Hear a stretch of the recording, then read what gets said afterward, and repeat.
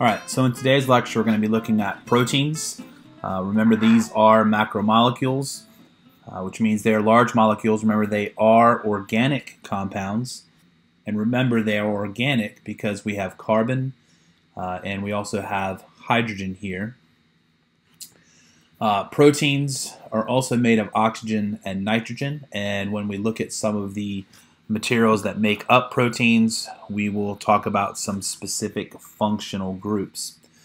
Proteins, again, are polymers, and they are made up of monomers called amino acids. Okay, proteins have many different functions, and we're going to kind of focus on these items here.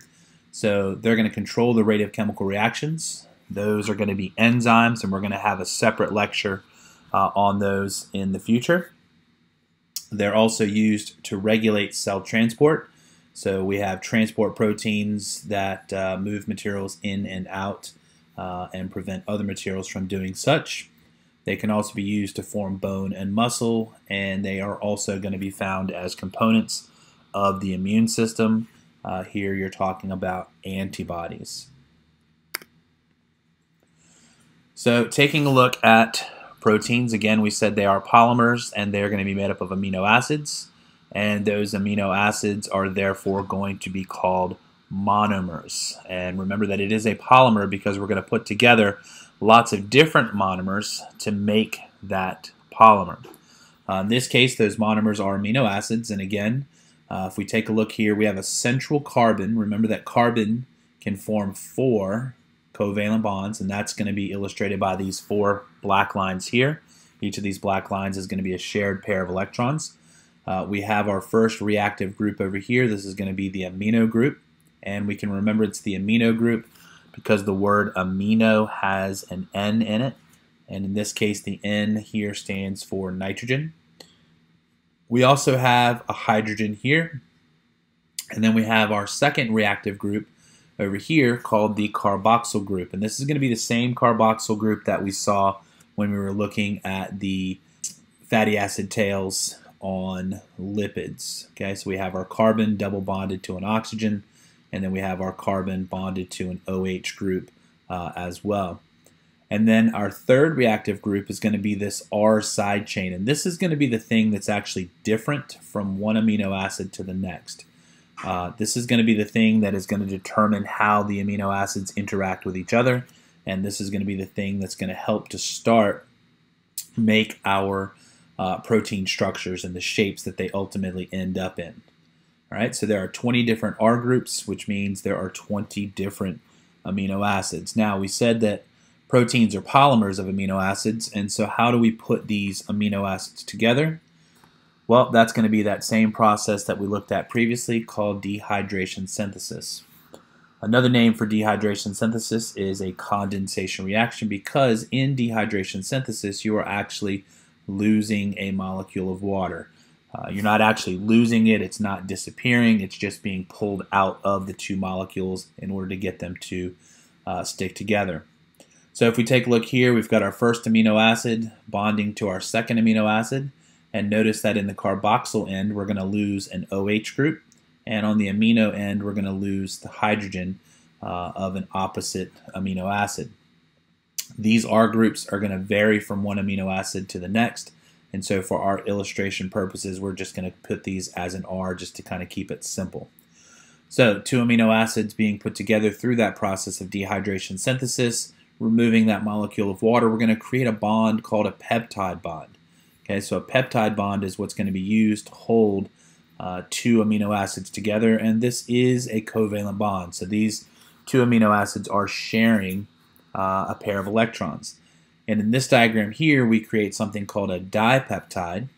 If we wanted to add further amino acids, we could make a tripeptide, and then ultimately we would start to build our polypeptide when we put all of these amino acids together. Now, this process is going to occur in a structure called a ribosome. That's going to be one of your cellular organelles that we're going to be discussing in a future unit.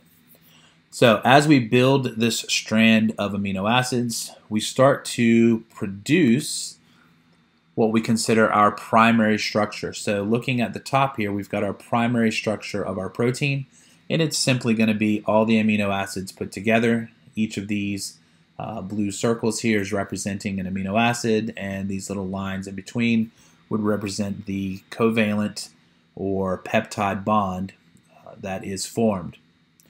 Now, the amino acid sequence is going to form the primary structure, but how those amino acids interact with each other is going to form our secondary protein structure, which in this case we are going to have either beta-pleated sheets or an alpha helix. So you can kind of imagine one side of a DNA molecule being a helix. So this is our alpha helix here. And this is going to be due to the hydrogen bonding between the amino acids, okay, and how they're going to interact.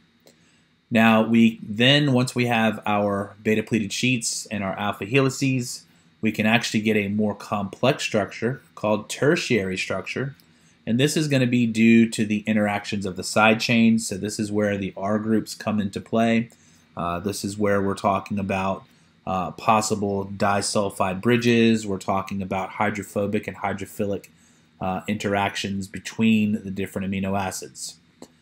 If you are in an aqueous solution or a water-based solution, you may have hydrophobic ends on your amino acids, which are trying to embed themselves inside the protein somewhere, whereas hydrophilic ends may find themselves on the outside.